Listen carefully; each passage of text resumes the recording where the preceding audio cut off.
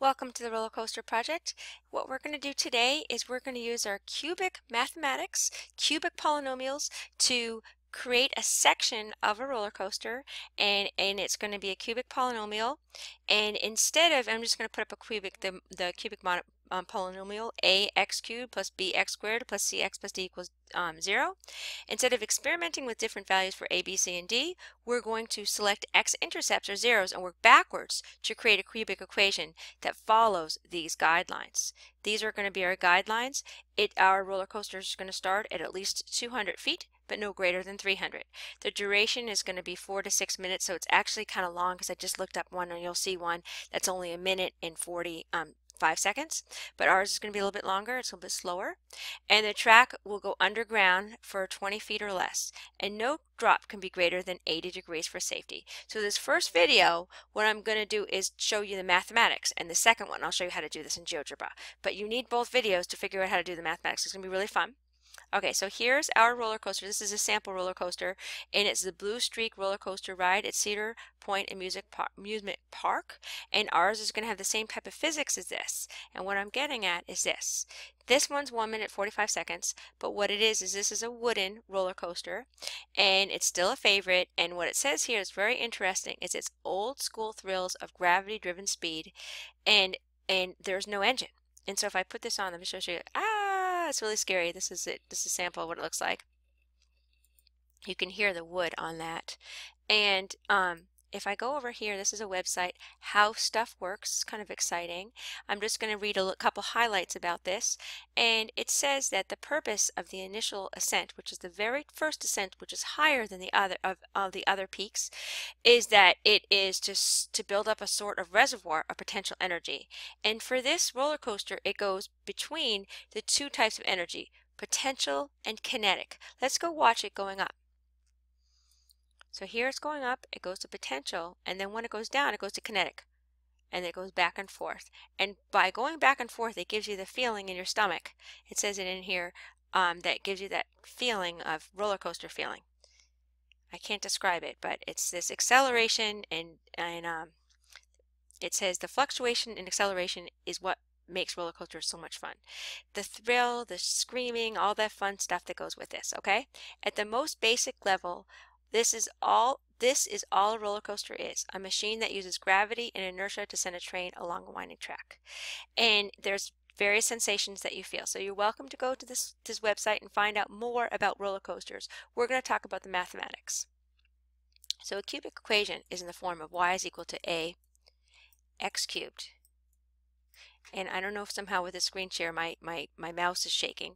Bx squared plus cx plus d. So instead of guessing values of a, b, c, and d, we're going to be exact. That's what's so excellent about this project. Oh, let me erase that. I'm going to try to get to the pen, the line tool. So exact, and let's make sure we have our units here. This is going to be in seconds. So our x is time, and our y is going to be feet in height. Okay, so we'll put up feet. And our restriction said it's between 200 and 300 feet. So we're going to make our roller coaster start at 300. And it's going to go down a little tunnel and back up. This is just the section of a roller coaster. Now these are 3 times. Time 1, time 2, time 3. And we're going to use, these are the zeros, and this is why zeros are so important, because knowing the zeros, we can work backwards to find the appropriate cubic equation to model our roller coaster. So I'm going to just pick 3 random times, and I'm just going to do 100 seconds, 200 seconds, and 300 seconds. And you're going to choose your own times as long as the last time is no more than 6 minutes. So our initial height, we'll have it at 200 feet. So let's go work at our equation, or backwards. So y is going to equal to some amplitude, and we'll talk about that amplitude soon. And then x minus t1, which is 100 seconds, x minus t2, which is going to be 200, times x minus t3, which is a third time. And notice that we have x multiplied 3 times, so it is cubic. Now we don't know what this amplitude is, but we can find it because we have a point. When x is 0, y is 200 feet. So let's work backwards. So 200 is equal to amplitude. Instead of x equaling 0, 0 minus 100 is negative 100. 0 minus 200 is negative 200.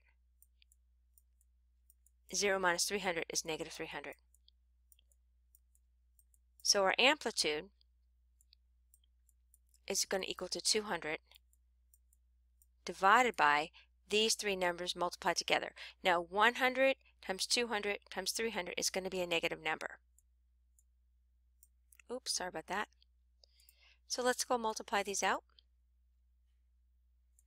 So let's see, 100 times 200 times 300 is 6 with 6 and 6 zeros, so it's 6 million. Just kind of remember that 6 million. So it's going to be negative 6. 1, 2, 3, 4, 5, 6. So let's write our equation down. Y is equal to negative 200 divided by, and I'm not going to reduce it because I'm going to use GeoGebra to do that for me. 6, 1, 2, 3, 4, 5, 6. X minus 100. X minus 200. And I'm just going to squeeze it in down below, x minus 300. And so what our next video is going to do is we're going to show you how to graph this and go back to our restrictions and make sure our restrictions, let's see if we can find these restrictions here. I'm going to show how to graph it and show that this is actually going to fit this and cross it those times and make sure we follow this restriction. So thank you so much for watching, and I look forward to talking to you. I'll be back soon for the next video. Thank you so much.